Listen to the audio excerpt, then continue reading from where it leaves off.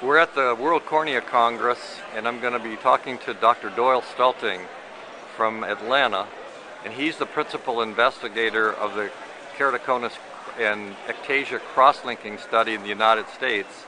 And we think we have something to offer keratoconus patients that could slow down the progression of the disease. Doyle, would you like to say a few things about the results of the study so far? Yeah, first of all, let me mention a little bit about what it is. It is a procedure in which we stiffen the cornea by saturating it with riboflavin, which is vitamin B2, followed by exposure to ultraviolet light for 30 minutes. And the result is a cornea that is stiffer than it was before the procedure. Keratoconus, as everyone knows, is a disease in which the cornea becomes weakened and stretches forward because of the pressure inside of the eye pushing it outward. And if we can stiffen the cornea, then we can slow down or stop that progression. So far, the results from the multi-center study have been very encouraging, indicating that indeed this is what happens. This confirms data that we have from international studies that show exactly that.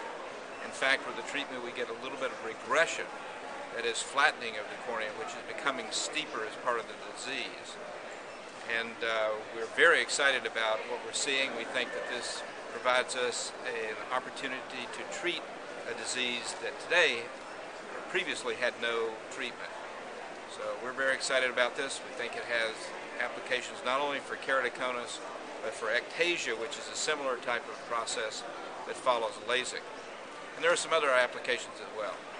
So I guess in a nutshell, we can say that the results are promising, and we hope to complete the trials and obtain approval and bring it to the United States for application to patients who have keratoconus, probably at the time of diagnosis.